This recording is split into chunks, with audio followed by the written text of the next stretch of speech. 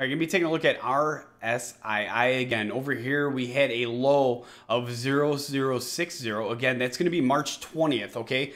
I wanted to zoom back in here to kind of give you guys an idea of, yes, it has hit this level before. I am watching it, but with that being said, that is going to be a level that's got to hold here.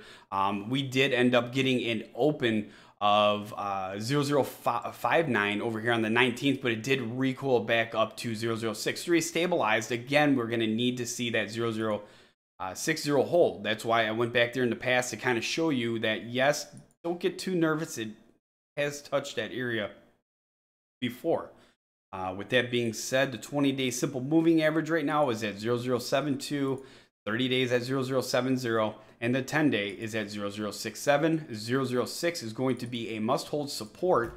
Another one we have been watching here quite a bit because of you guys bringing this one to us. So we're going to put in today's price at 006, and we're going to put a resistance at 0067, 0072, and 0077.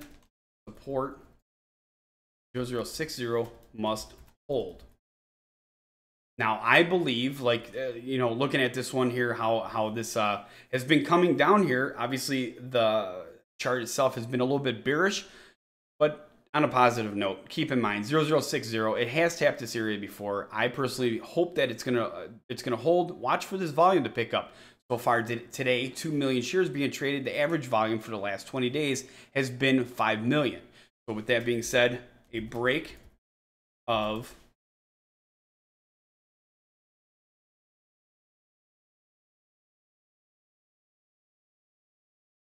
would be a bullish move with that break. Go ahead and read this off to you here, just in case you can't see it. I know that this text can get a little small here on the screen, so I apologize. And without blowing it up, taking over the whole thing, it's kind of hard to do. So 006, resistance at 67, 72, and 77. Support at 60 must hold. A break of 0077 would be a bullish move here, in my personal opinion. Things are starting to get tightened up here. If this holds and everything continues to go where it's been going, it could be setting up for a move, but I want to watch it a little bit closely here. Again, that 006, if that holds and the moving averages continue to come down where they're at, it won't take much for this one to spike a run.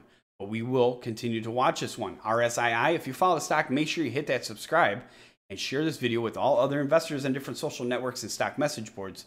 We'd appreciate that. If you'd like to participate in our next live show, you can do so at investorshangout.com/live.